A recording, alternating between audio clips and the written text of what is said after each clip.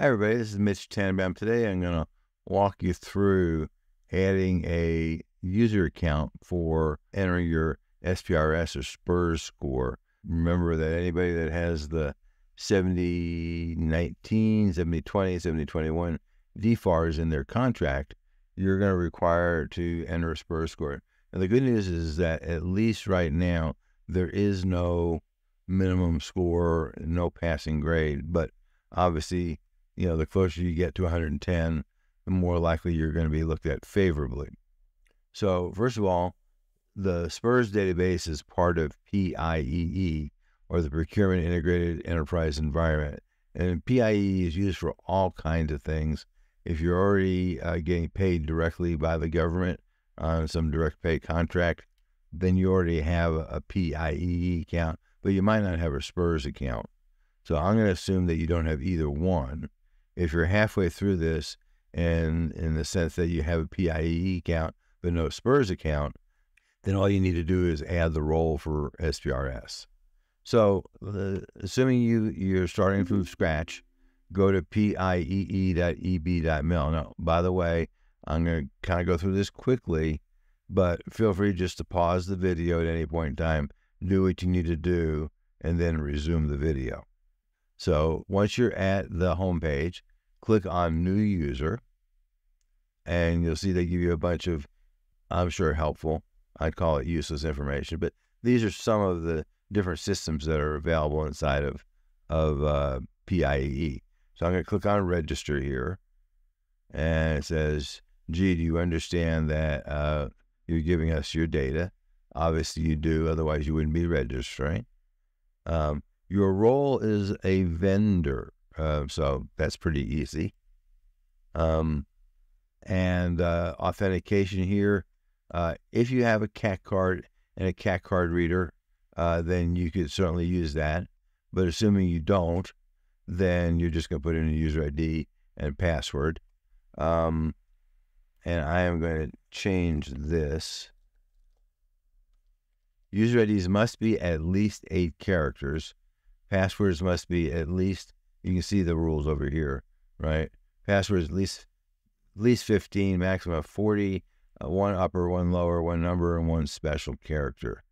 And then it must be different than the last 10 passwords. It can only be changed once per day, and the password and the user ID can't be the same, which is like not a big surprise. So at that point, I'm going to create a password here.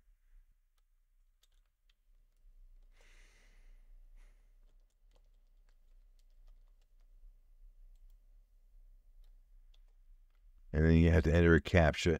And the error messages are very annoying, but pretty informative. So if you make a mistake, not a big deal.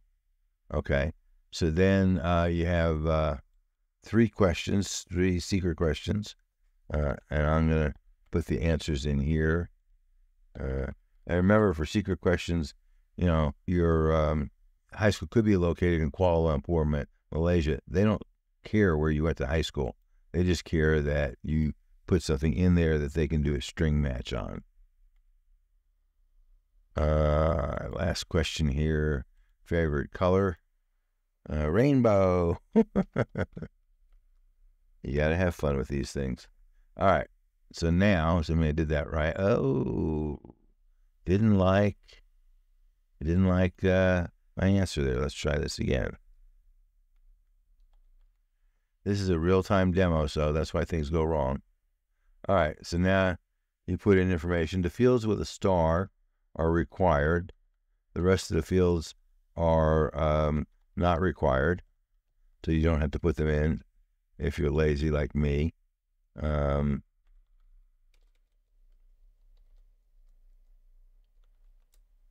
do want to put in a working email because they will communicate with you. And one of the things you need to understand is that your password expires every 60 days. If you don't renew it within 30 days or don't change it after it expires, the account goes bye-bye. So it's pretty important to follow that up. And I think even though there's no star next to telephone, I think they got confused between, maybe this is, I see, exclamation mark, it says down here, I didn't understand that. Indicates situational entry. At least one of these two is required. And do I need to put the country code in? I guess not. I don't think so. All right. So apparently that works. None of these fields are required. Supervisor. Company information.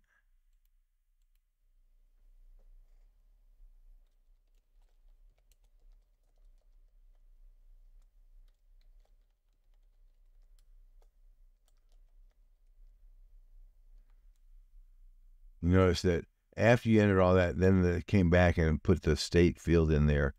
So if you missed that, you'll get an error message that says the state is required. No big deal there. You can also see the role here on the left-hand side. So this is the important thing. So first thing we're going to select is PIEE. And you want to be a contractor administrator. And then you must click the button that says add role. And you'll see yourself down there. And it turns out it does not require any extra information. Then you want to go over here and you want to specify SPURS. This is really critical. And you can select both of these roles, add the roles. This requires a cage code that has a supervisor or administrator associated with it. I think this one does. Let's see if it gives me an error message. I'm pretty sure this is the right one.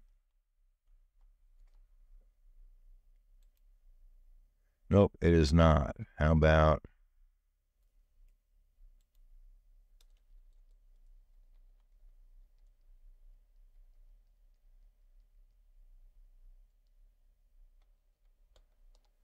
I may have to look up the cage code here. Sorry, guys. Yep, let me look up the cage code. Oh, well. Those two don't match, so that's why that's a problem. Give me 1 second to look up the cage code. Okay, 8 PWS0. 8 PWS0. Let's see if this works.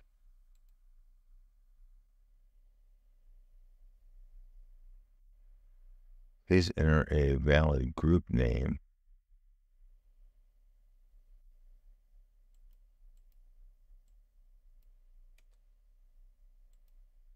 Delete that one. And now I'm going to add this one in. It can get a PWS0. I'm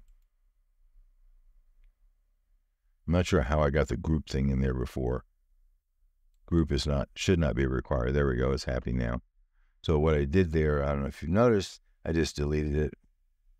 It was complaining and just re-added it. So these are the 3 roles you want to have. Please group lookup, group search,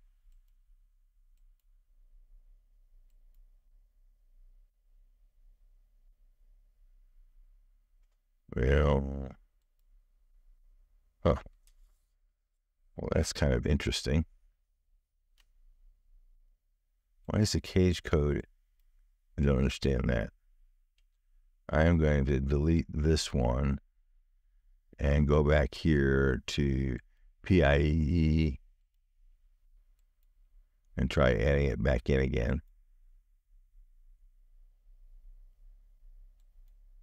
That's how it worked.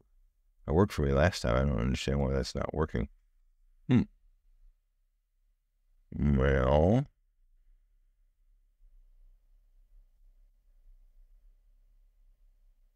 I am going to delete that one and continue here. A justification, need to enter SPRS scores. Here's the summary of the information. And I am not going to sign this because I don't want to add this account. But that's the whole thing. So with that one error that we got there, which I'm not sure why we got the error, to be honest with you, it may be because that cage code has already been used. That's certainly a possibility. That's a possibility. If you get any kind of error message, and this one I'm going to apologize for in advance.